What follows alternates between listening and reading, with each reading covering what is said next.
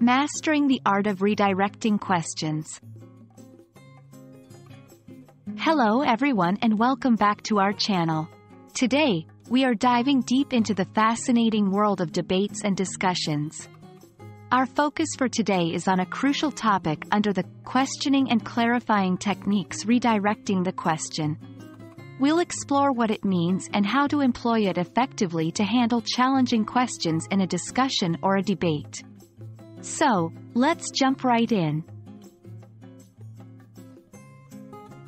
Redirecting a question is a skillful technique often used in debates, discussions, or even interviews when the person facing the question wants to shift the focus or avoid answering a difficult or uncomfortable query.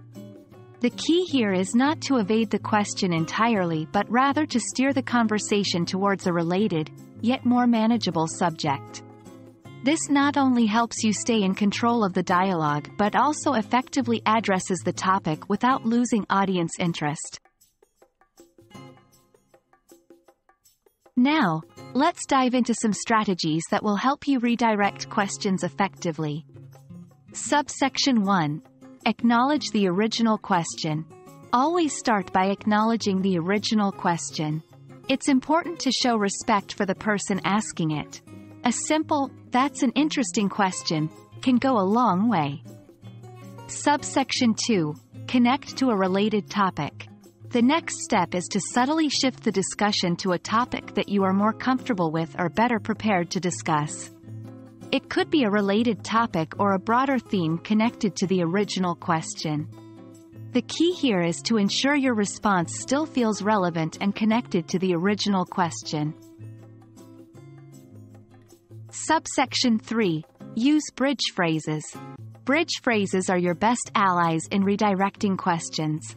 They act as the bridges between the original question and the topic you want to steer the conversation towards.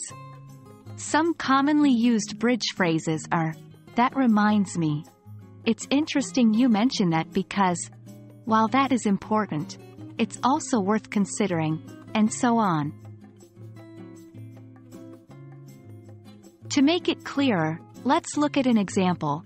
If someone asks, "What's your view on the rising inflation rates?"